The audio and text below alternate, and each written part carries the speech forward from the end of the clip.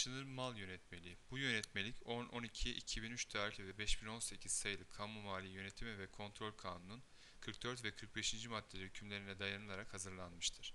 Bu yönetmeliğin amacı kaynağına ve edinme yöntemine bakılmaksızın kamu idarelerine ait taşınırların kaydı, muhafazası ve kullanımı ile yönetim hesabının verilmesi, merkez ve taşrada taşınır yönetim sorumlularıyla bunlar adına görev yapacak olanların belirlenmesi ve kamu idareleri arasında taşınırın bedelsiz devrine ilişkin esas ve usulleri belirlemektir.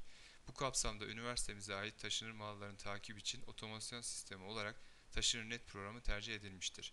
Programda taşınır mal yönetmeliğine uygun olarak işlemlerin yapılması için aşağıdaki örnek hazırlanmıştır. İlk önce programa nasıl giriş yapıldığını ve programın arayüzünü tanıyacağız. Programa giriş yapabilmek için Internet Explorer sayfasını açıyoruz. Açılan sayfada web adresi bölümüne 193.255.88.220 yazarak Taşınır Net ana sayfasına ulaşıyoruz. Ana sayfada kullanıcı adımızı giriyoruz. Parolamızı giriyoruz. Sisteme giriş yap butonuna basarak sisteme giriş yapıyoruz. Herkes kendi yetkisi doğrultusunda bu programda kullanım yapabilecektir. Programın iki tane menüsü vardır. Taşınır mal kaydı menüsü ve kullanıcı yönetimi menüsü. Bizler taşınır mal kaydı menüsündeki işlemleri yapacağız. Taşınır mal kaydı menüsünde en çok işlem yapacağımız fiş taşınır işlem fişidir. Bir taşınır işlem fişinin giriş ekranı bu şekilde görünmektedir. Taşınır işlem fişi belge girişi ilk önce künye dediğimiz bu alandaki işlemlerin yapılmasıyla başlanmaktadır. Bu alanda yıl, belge tarihi, kaydedildikten sonra oluşan belge numarası, muhasebe birim kodu, harcama birim kodu, taşınır ambar kodu ve en önemli bölümlerinden biri olan işlem tipi, nereden geldiği, dayanak belgenin tarihi, fatura tarihi, muayene kontrol komisyon tarihi bulunmaktadır. Burada işlem tipi çok önemlidir çünkü yapacağımız işleme göre künye değişmektedir. Mesela işlemimiz devir çıkışı olsun.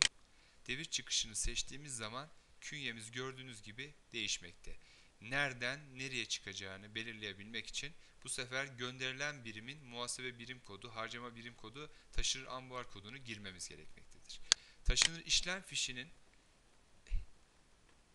aşağıdaki görünen kısmında hesap kodu, sicil numarası, miktarı, ölçü birimi, KDV oranı, birim fiyatı, hesap adı gibi alanlar mevcuttur. Bu alanlara giriş yapabilmek için mercek şeklindeki göster butonuna basarak ilgili alana seçeceğimiz yeri belirliyoruz. Bu mercek ilgili alana göre değişiyor. Aşağıda Word'den anımsayacağınız kes, kopyala, yapıştır butonları, satır ekle, satır sil, seçili satırları temizle ve topla butonları bulunmaktadır. Bu butonlar tablo içerisinde işlem yapmamızı kolaylaştırmaktadır.